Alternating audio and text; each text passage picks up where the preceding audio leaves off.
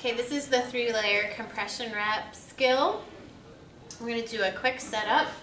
So I'm going to squirt my hands, rub with hand sanitizer, and then I'm going to open the 3-layer wrap. And you can either go through the bag or just make sure you're only touching the paper on the cotton layer and set it in the center. And then place the other 2 rolls on the edge. And then hang some paper tape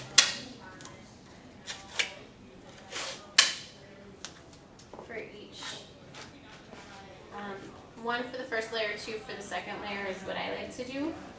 So then you're going to invite your patient to come on in. So hi Linda, how are you today? Good. How was your wrap from last week? It felt beautiful. Of course it did. Okay, so we've taken off her old wrap and we have done her wound care and we're going to do a new one. So I'm going to go ahead and squirt my hands.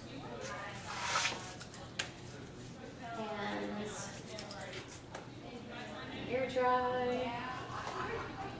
Put my gloves on. And remember when you're putting gloves on not to like manhandle the finger area. You want to try and work with just the wrists more until your glove, then you can do this end. So again, we're trying to minimize bugs down at this end. Okay, so Linda, I am going to wrap you back up with the 3-layer wrap. I'm going to start with the cotton layer again, and this is just to protect your skin from the fabric of the second layer, but also to evenly distribute the pressure. Okay, so a nice good dorsiflexion, and I'm just going to spiral this up the foot.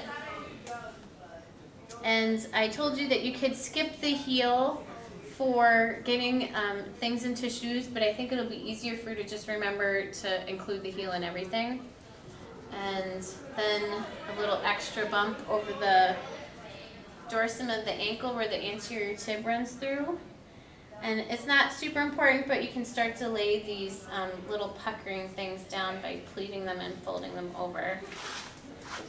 And then remember, you're starting at the base of the toes and going all the way up to the tibial tubercle. So I'm going to have you lift up a little.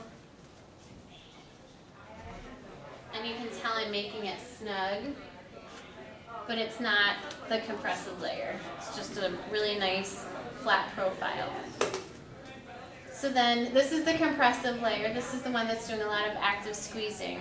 So Linda's doing a very good job dorsiflexing, but it's my job to make sure she still continues to do so. With this layer, I really do like to make sure I'm wrapping right over the met heads. And that this is snug. No wrinkles here on the first turn. And for people with longer feet, the second turn might not get them to the ankle. But once you're starting to get to the ankle, you're going to have to ease up and put it down loosely. So I'm not really going to pull here. I'm just going to make it so it doesn't gap or is flapping in the breeze. And once you start crossing the malleoli, which I feel like I'm getting at now, but I have to come down and grab this. So I'm not going to pull too tightly just yet. But this one I feel like I can. So this is where I'm going to really stretch my rectangles into squares. And follow with my backhand to make sure I have no wrinkles.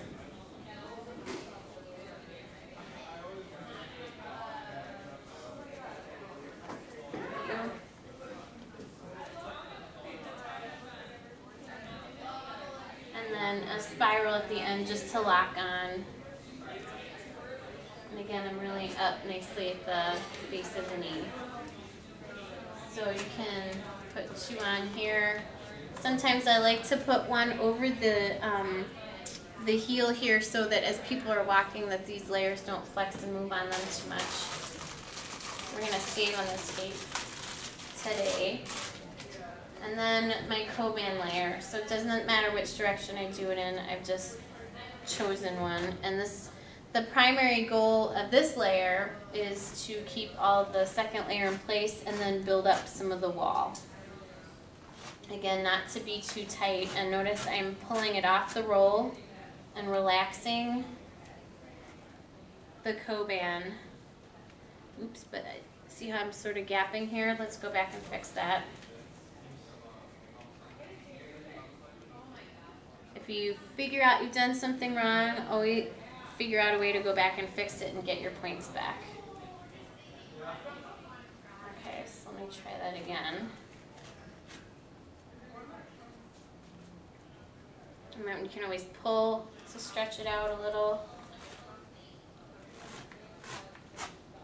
And then as I'm getting back here, I am going to take the extra, pleat it, and fold it over.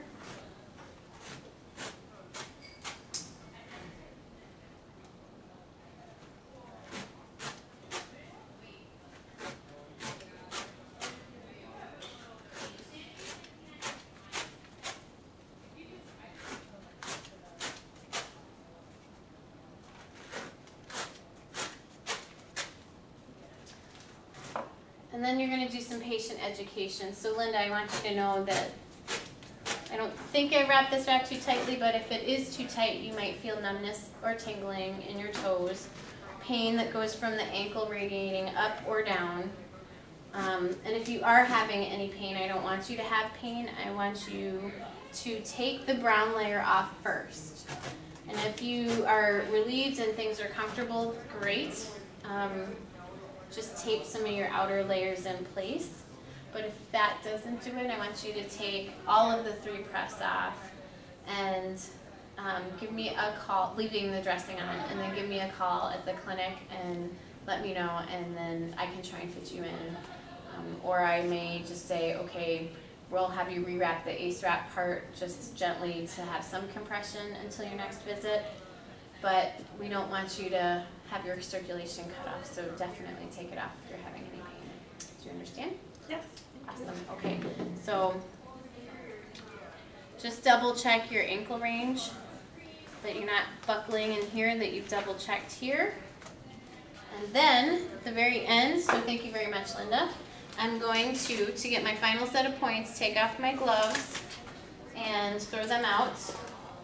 And always, always, always finish with the squirt with the hands.